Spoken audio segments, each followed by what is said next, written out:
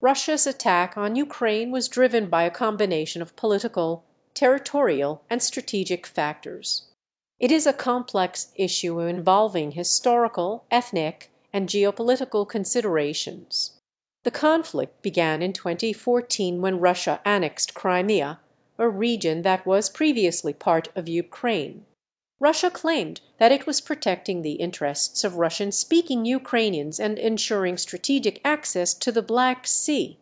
However, there are also underlying political differences and aspirations for control over Ukraine's future direction, as well as concerns about NATO's expansion into Eastern Europe.